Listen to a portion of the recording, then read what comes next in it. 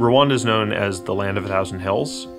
It is a very difficult country in terms of topography, and many areas are hard to reach. Traversing that terrain to get to a rural village can take hours, even though it's a very short distance. Today, if a mother is giving birth and suffers from postpartum hemorrhaging, her life is dependent on getting a blood transfusion. There are many different types of blood types. They have a limited shelf life.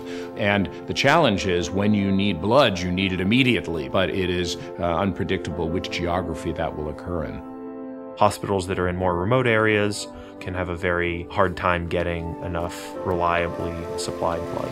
The time to order and get the supplies by truck is just too late. There's no way that we can overcome the time that it takes to get anywhere during the rainy season. And people would say, okay, during the rainy season, we're just not going to make it. The best case scenario, it would take at least 4 hours. But with Zipline, we are looking at cutting that 4 hours to something like 15 minutes.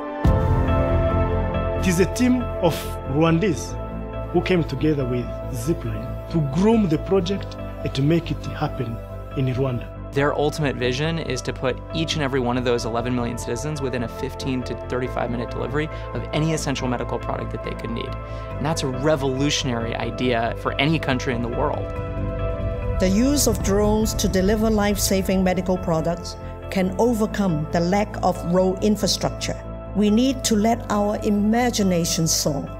When you have a commodity, rare in supply, that might be an unusual blood type or something like a rabies vaccine, and you need it immediately, the idea that we could use a drone to be able to deliver this to the country is absolutely brilliant. There's nothing else that could do that in that way. It is like we will no longer go around hills, but we fly over the hills. We've pulled together a team from places like Boeing, SpaceX, Google, Lockheed Martin.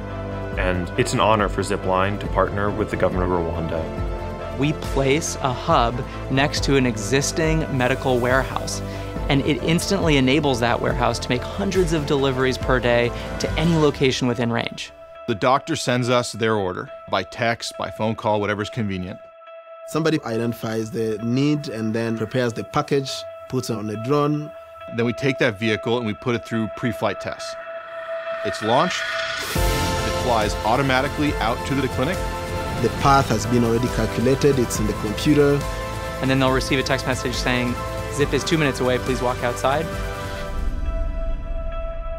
It drops the packet, somebody goes and collects it.